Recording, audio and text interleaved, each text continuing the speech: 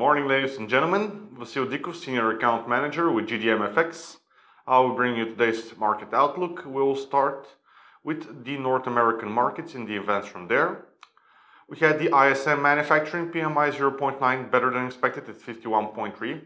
The ISM price rate was 3.9, better than expected at 63.5. The construction spending month-on-month was 2.4%, weaker than expected at minus 1.8%. Manufacturing PMI 0.2% higher than the previous. The RBC Manufacturing PMI from Canada 0.1% less than the previous. And we also had the Fed's Beige Book, which showed a modest growth across much of the country. The inflation pressures grew slightly across most of the United States from April to mid-May. The report also pointed to rising labor costs for American companies. The Fed's Beige Book found that labor markets appeared to be tightening despite modest job growth. Tighter labor markets appear to be fueling higher wages for entry-level and lower-skilled positions in parts of the South, while companies reported more wage pressures for skilled employees in the West and part of the Midwest, according to the report. The Dow Jones moved sideways along with the Nasdaq, which also moved sideways. The Dixie was down to 95.29 from 95.42. The biggest mover was the US dollar versus the Japanese yen, 120 pips down. Today we're going to have the ADP employment change, the initial jobless claims, and on Friday we're going to have the non-farm payrolls. Moving on to the European markets, we had the Swiss GDP for the year. The first quarter was 0.4%, better than the previous at 0.1%. And the GDP for the quarter was 0.3, better than the previous at 0.1%. The retail sales from Switzerland on a yearly basis was 0.3%, weaker than expected at 1.9%. The German market manufacturing PMI for May was 0.3%, weaker than expected at 52.1. The French manufacturing PMI was 1.1, better than expected at 48.8. The Italian manufacturing PMI was 0.6%, worse than expected at 52.4. And the European manufacturing PMI was 51.5 in general. The largest bank in the Euro region earned less from lending the first quarter as the European Central Bank's experiment with negative interest rates compounded the pain of the trading slump and rising regulatory costs. A drop in the net income, the first in the 2 years, may worsen after the ECB lowered its deposit rate to a minus 0.4% in March, meaning it's charging lenders more to hold their excess cash. The central bank's next rate decision will be announced today, the 2nd of June, and the economists predict policy will remain unchanged. The euro faces upside risk heading into the European Central Bank rate decision on Thursday, with President Mario Draghi and his fellow officials expected to keep monetary policy unchanged, analysts say. The common currency will be driven mostly by expectations for the Federal Reserve's next policy step, spurring greater scrutiny on US non-farm payrolls data due a day after the ECB's decision.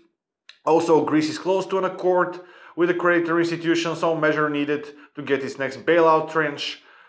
Two people familiar with the negotiations said, as the government submitted amendments to Parliament Wednesday to bring legislation in line with the euro area nations requested. The biggest mover was the euro versus the US dollar, 52 points pips up, and a range of 80. Moving on to the UK, the manufacturing PMI was 0.5%, better than expected at 50.1. The mortgage approvals were 1.75 thousand, better than expected at 66.25 thousand. The consumer credit was 330 million, weaker than expected at 1.287 billion. The sterling extended its losses after a mixed basket of economic data was released yesterday, with consumer credit and net lending to individuals showing poorer than expected figures, and the pound continued its slide from Tuesday after a polling data placed the Brexit Leave campaign ahead on Tuesday. The FTSE 100 closed at 6,192 yesterday. The pound was broadly lower against most of its major pairs, 240 pips down versus the yen, 135 pips down versus the Aussie, 205 pips down versus the Kiwi, and 130 pips down versus the Swiss franc. Today we're going to be having the PMI data in the construction field. Moving on to Asia, we had the foreign investments in Japanese stocks, which showed a capital outflow of 216 billion yen, negative difference from the previous week, which was at minus 175.3 billion yen.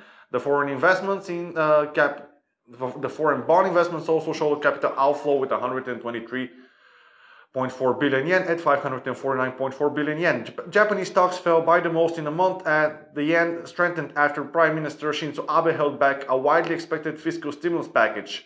Oil retreated and the euro rose before Vienna's meeting of OPEC and the European Central Bank.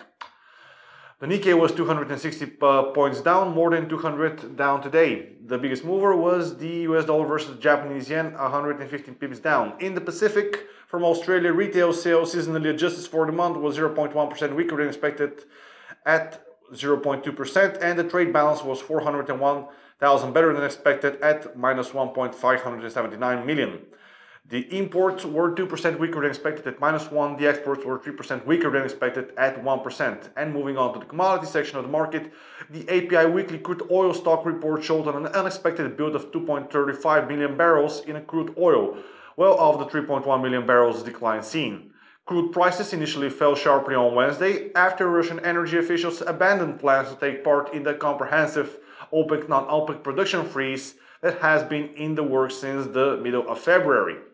At the time, global oil prices slumped near multi-year lows, weighing on the economies of major oil production states such as Russia, Saudi Arabia, Venezuela, Nigeria, and a host of others. Separately, Russia announced that it will not send representatives on Thursday's semi-annual OPEC meeting in Vienna. Gold futures inched higher in North American trade on Wednesday as the US dollar pulled back from a 2-month high against a basket of major currencies, and the US natural gas futures rallied for a third straight session on Wednesday, climbing to a 5-month high as forecasts for the first 2 weeks of June pointed to intense heat boosting near-term demand expectations. The S&P 500 index had a range of 16 points at 2,091 right now. Gold had a range of $15 at 1,214. Silver had a range of 28 cents at $15.98 right now. Crude oil had a $1.15 range. It is at 48.90 right now.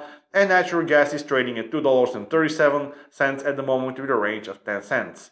Today is going to be the OPEC meeting in Vienna, crude oil stocks change, and the natural gas stores change. And on Friday we're going to have the Baker Hughes oil rig count.